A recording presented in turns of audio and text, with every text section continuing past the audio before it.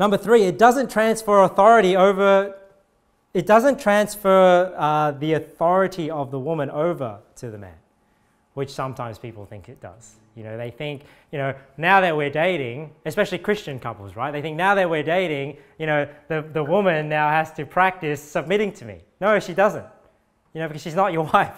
Do you know what I mean? Like, what she needs to practice is submitting to her father, not submitting to you. And if she's good at submitting to her father, once you marry her, she's going to submit to you because she's obeying God. She's submitting because that's what she's commanded to do, not just submitting because she's practicing this relationship with you. So, you know, a girl does not need to obey her boyfriend, and a boyfriend should not expect his girlfriend to obey her.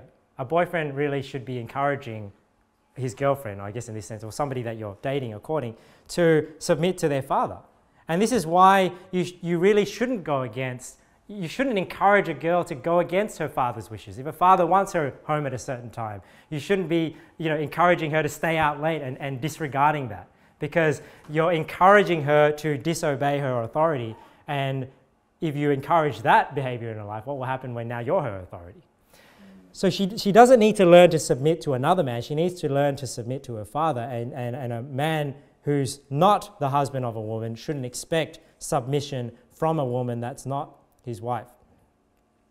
Another thing as well is, you know, it's easy to submit to a man when you're in love with him.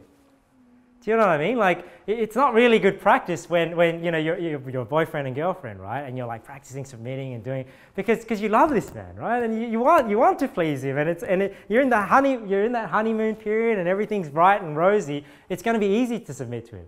But is it that easy to submit to your father? Do you know what I mean? So maybe to your father, it's harder to submit to him because the relationship is, you know, not as pleasant, right? But see, it's important because one day, believe it or not, your husband is probably going to feel like your father. You know, there will be days where he's telling you to do things like your dad now tells you to do things and you don't want to do it, but you need to do it anyway. So I don't think it's very good practice just because when you are dating, there's the excitement and the newness and the desires and the love is there. It's very passionate. So it's a lot easier to do the right thing than to your father who you've lived with your whole life, to do the right thing there.